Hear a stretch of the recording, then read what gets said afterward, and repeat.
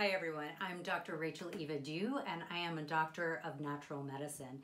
And I know that a lot of you are really concerned about your immune system right now, so I wanted to just pop on and share with you a few simple things that you can do to increase your natural immune system and immune function.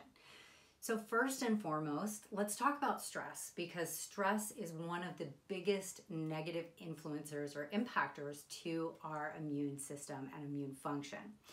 Now, I know that it's a very stressful time right now. We're undergoing a lot of transitions right now, and we don't necessarily know or can control everything around us. So one of the things that we can control is absolutely how we're responding to the different daily stressors and stressful information that we're coming across in social media and through television and news.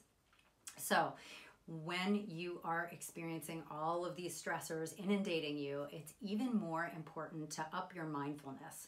Things like meditation, breathing exercises, and getting a full 8 hours of sleep every single night is really going to support and optimize your immune system function right now.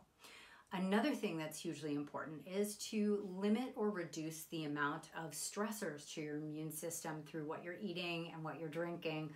I know that we might be wanting to reach for comfort foods right now, but I think it's really important to be intentional about supporting our body and our immune system through what we're putting in our bodies right now.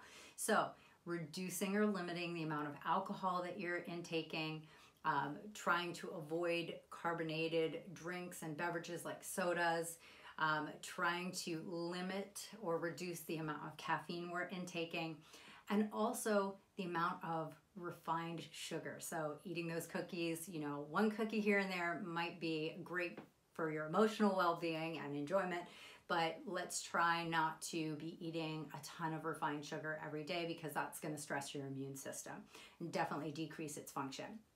The other thing that really has a negative impact on our immune system is processed foods, things that come in cans, pre-cooked, pre-packaged. And I know that access to good food right now is more limited than it normally is. So one of the great resources that I love is farmfreshtoyou.com, and they deliver fresh produce to your doorstep that's organic. You don't even have to leave your house. If you're not in Southern California, that resource isn't available to you, but there's a lot of other local farmers markets and CSAs that are delivering right now, or that you're able to go out to and get and source fresh, organic, clean produce.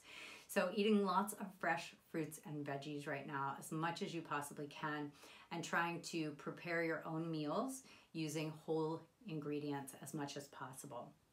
So the other thing is stay properly hydrated. Stay properly hydrated. If you think of your body the way you would think of a car, if you don't have enough oil in your car, it starts to affect every single part of the car, every system, the engine, the brakes, every single part of your car is not going to function properly until it finally breaks down. Well, being properly hydrated has that same effect. When you're properly hydrated, all of your different systems and organs can function optimally, including your immune system. So make sure that you are drinking plenty of water. Again, de-stressing, practicing that mindfulness, eating as clean as possible, and also you can add in some supportive supplements, things like L-lysine, zinc, elderberry, vitamin C, vitamin D. Love those for your immune system. And also, if you check out my blog at rachelevaonline.com, I've recently posted a number of other different supplements and go into the specifics of more immune support there. Thanks and be well. Take care, guys.